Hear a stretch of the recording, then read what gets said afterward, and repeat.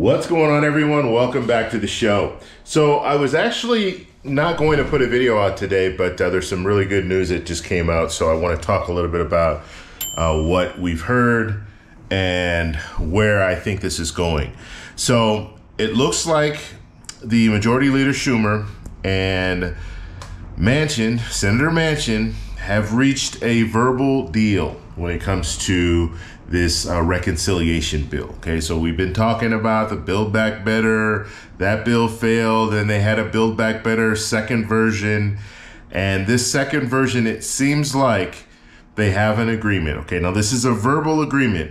And so what that means is there's nothing on paper. We don't know how the rest of the senators, Democratic senators, feel about this, but it does sound like Senator Manchin and Senator Schumer are on the same page when it comes to moving forward with this reconciliation bill.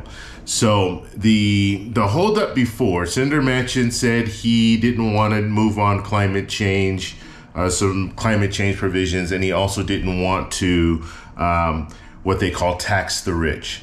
But it looks like he has changed his tune, and it looks like this is something that could potentially pass in the Senate. Now, what we're looking at when it comes to passing in the Senate, you need all 50 Senate Democrats to vote for this bill in order for it to pass. And they're going to pass it through reconciliation, which means right now they're not going to get any support from the Republicans. So you have 50 Democrats, you have 50 Republicans. You're going to get all 50 Senate Democrats to vote for it, and then you're going to have the Vice President Kamala Harris come in and break the tie.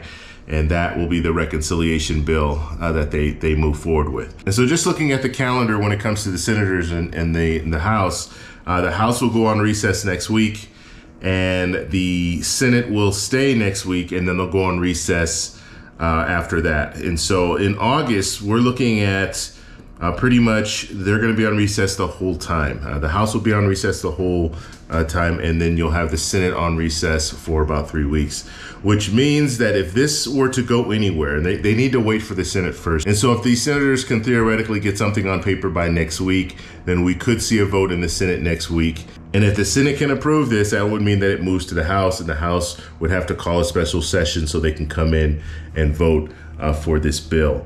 But it's good news. It is good news that it seems like at this point we will have some type of Build Back Better style bill. And so right now in the current state of talks, we have Medicare. They're going to be able to negotiate prices for not for every medication, but for some. So that's good. And then the climate provisions, that's going to be in there. And then also it looks like a 15% kind of I don't know if it's going to be like a flat tax, but it's going to be like a 15% tax for corporations.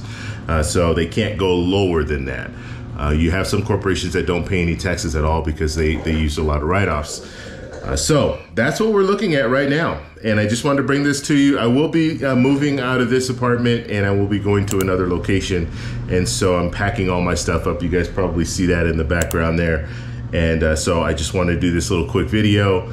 And I will, I don't know if I'm going to be able to put a video out tomorrow, Friday, but we'll see. Once I get settled again, then I'll be able to put videos on a regular basis. But sometimes that transition, I'm not able to put a video out, or I have to use my my GoPro and shoot the video like this. Okay, one more thing I do want to mention. It looks like we are technically in a recession because we've had 2 consecutive quarters of negative growth.